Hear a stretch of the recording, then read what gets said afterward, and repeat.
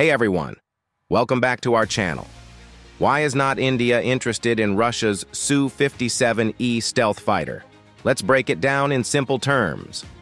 The Su-57E is a cutting-edge fighter jet with a special flat nozzle that helps reduce radar detection. Sounds impressive, right?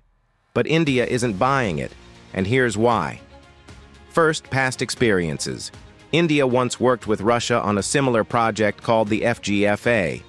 But India pulled out because the Su-57 had issues with stealth, engine performance, and, well, Russia didn't share enough of the tech.